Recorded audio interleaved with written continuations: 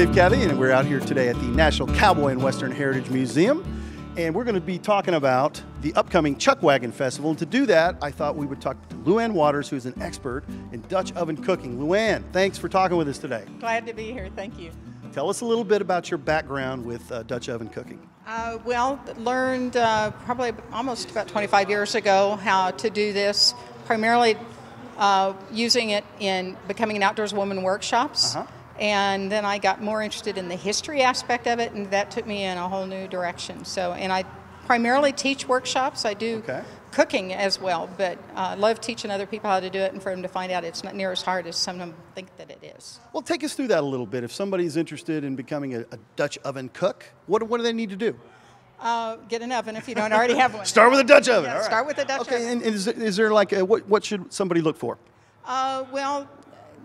I don't work for lodge manufacturing, but when I know a good product and that it's got a good background, because it's American made, and they stand behind their product. But you may find that you've got grandma's Dutch oven stored away somewhere, and if you can dig that out, and then you've got the heritage to go with it. But you can buy a new Dutch oven, and then it's going to be a heritage piece of cookware for the rest of your family. If you do find grandma's Dutch oven, how do you restore it? Well, if you're lucky, it's maybe been stored properly and there won't be anything other than for you to rinse it out and put a light coating of oil or a solid vegetable shortening on it. But yeah, you want it to be clean, no rust. There's a variety of ways. If it's light rust, that's the one time you would use steel wool. But once you've got an oven seasoned, you don't ever want to touch it with steel wool again. You can use plastic scrubber sponges that are safe for all surfaces. Now, take us through some of the tools of the trade that you've got here. Lid lifters, because once you've got coals on an oven, you're not going to want to pick anything up barehanded. There's heavyweight gloves. You can buy them that maybe have a company name on them, but you can also go to a hardware store and tell them that you need welding gloves. Welding gloves, that's a good fix. Yeah, and it's essentially the same kind of glove because it's giving your hands protection. Lid stands, because especially if you're using the camp Dutch ovens, which are the ones that have the 3 legs underneath and a flat lid, the underneath side of that lid is almost flat, and you don't want to take it off and set it on the ground, because then whatever's on the ground is going to stick to it, and you're adding it back to your food.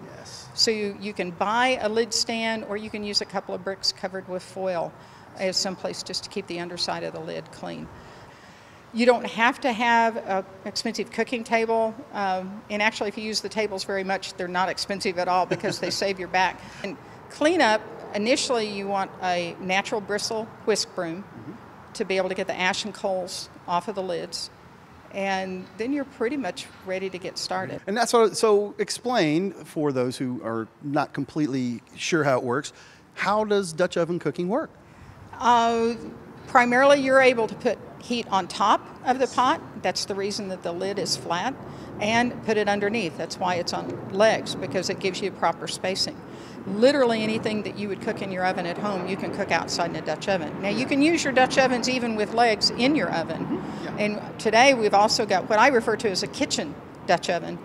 Domed lid, flat bottom, those were made to be used in an oven, and those have been in use since colonial times. Tell us what you've made today. Southwest cornbread. All right, what all is in there? Cream corn, pecani sauce, and lots of cheese, grated cheese. And I think you mentioned to me that it cooked in 45 minutes, right? Yeah, about 45 minutes, which is the same amount of time that it would cook in the oven at home. All right, well, we thought we probably would need a little help out here today, and so we brought out Loretta Barrett-Oden, a local chef here, who you have your own unique perspective about this place. Tell us about your background.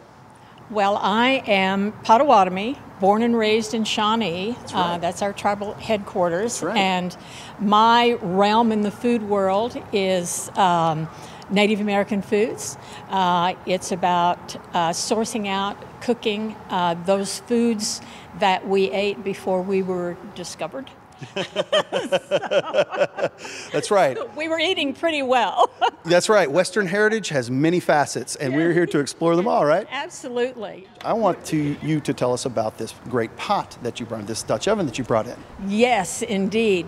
You know, of course, pre-contact, we didn't do. We cooked in clay pots and baskets and all of that.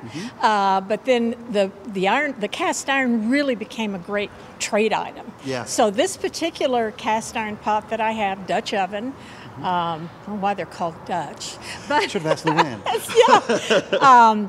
This came, as far as I know, in the land run with my great grandmother in a wagon. Wow. And obviously, it was passed down to her because she was a child at that time. So it's 150 plus years old. Wow. For today, tell us what lies inside. Well, I have done, as I do a lot, I'm working with the three sisters of corn, beans, and squash. That's kind of the Native American trilogy of these plants were grown together.